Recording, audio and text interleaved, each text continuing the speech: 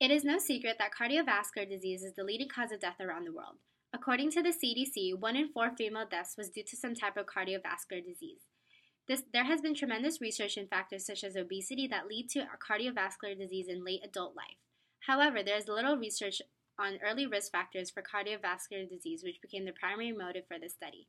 Some early studies suggest that there is a correlation between women developing cardiovascular abnormalities later in life when having an offspring with heart defects. After this study was conducted using approximately 1 million women, researchers found that the incidence of cardiovascular hospitalization was higher for women whose infants had a heart defect.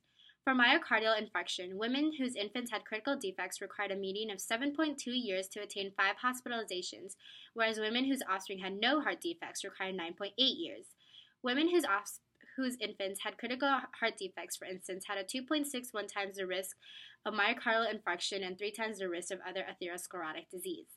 These results give the implication that the presence of a heart defect in an infant is associated with a subsequent risk of hospitalization and may therefore be a novel risk factor for the development of maternal cardiovascular disease. This is important in the nursing perspective because precautionary measures can be taken at an early stage for women whose infants had a congenital heart defect to help prevent the risk of cardiovascular disease. As for research, this study implies that there should be further research on these topics, perhaps using a larger sample size, and whether preeclampsia is significant in the presence of future cardiovascular disease.